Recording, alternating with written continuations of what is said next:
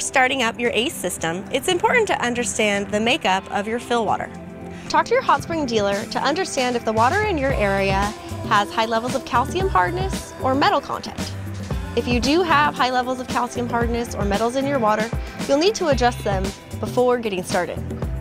You can use a test strip or bring in a water sample to your hot spring dealer before your hot tub is delivered to better understand the makeup of your fill water. We suggest filling your spa with the on-the-go portable water softener to ensure you get started with the best water possible. Once your hot tub is filled, you can get started with the ACE system.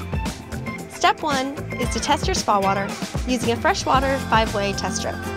It's important that you use the freshwater brand of test strips to ensure that you are adjusting your water into the OK ranges that are safe for the ACE system. Use the test strip to measure pH, alkalinity, and hardness. Follow the instructions on the bottle to adjust your pH and alkalinity into the OK ranges. The next step is to adjust your calcium hardness.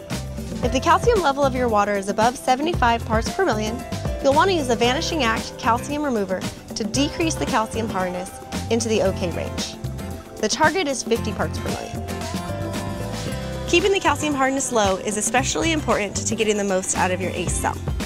You can continue the ACE startup process while the Vanishing Act works. Now that your water is balanced, you can add the salt. Refer to the label on the bottle of salt that was included with your ACE system.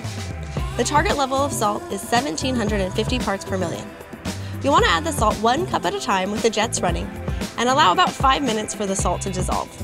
Use the salt test strips that came with your ACE system to verify that the salt level is in the OK range. Now it's time to set your output level and tell the ACE system about how much chlorine and other cleaners you need the system to generate. Access the ACE Water Care menu on your spa's control panel to select your output level.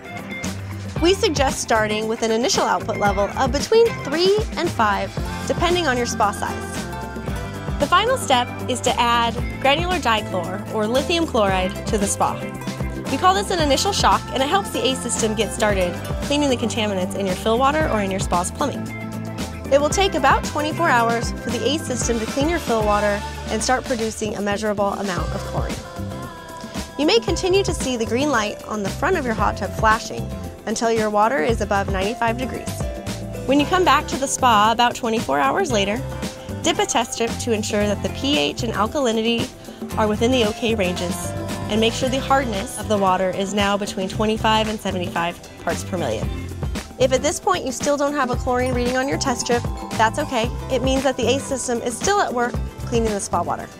Getting the startup process right for the ACE system is important toward ensuring that you have the absolute best hot water experience. If you have any questions along the way, be sure to refer to the quick reference guide that came with your ACE system or contact your hot spring dealer.